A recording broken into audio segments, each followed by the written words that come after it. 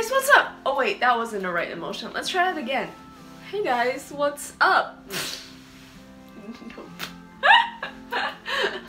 I can't keep a straight face. So I know I shouldn't be trying to tackle such a big topic, but 10 years ago, exactly on May 12th, there was a big Sichuan earthquake that struck China. So in elementary school in Vancouver, we had fire drills and earthquake drills.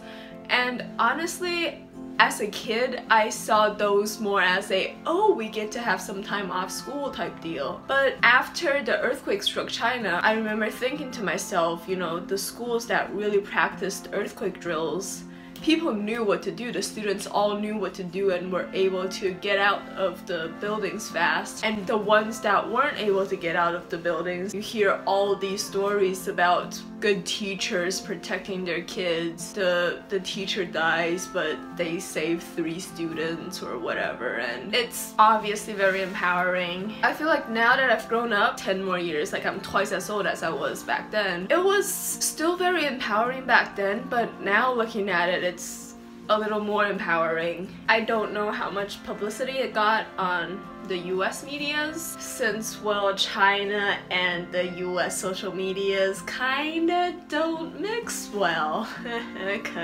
Viral. 2008 was a big year for me personally and for China, not only because of the earthquake. We had the blizzards come through northwestern China early on in the year, but we also had the Beijing Olympics August 8th, 2008. For me, I graduated primary school back then, and I remember it was 2010, so I was, you know, 2 years into my middle school, and I still thought it was 2008 because that's, you know, I was going to graduate middle school 1 year afterwards, but nope, my brain was still like, oh, it's totally 2008, hang on.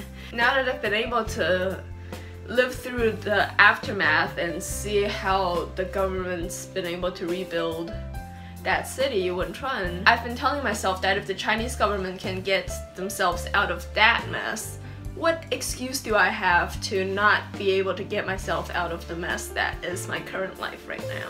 That got sad pretty fast. Well, you know what? See you guys next week.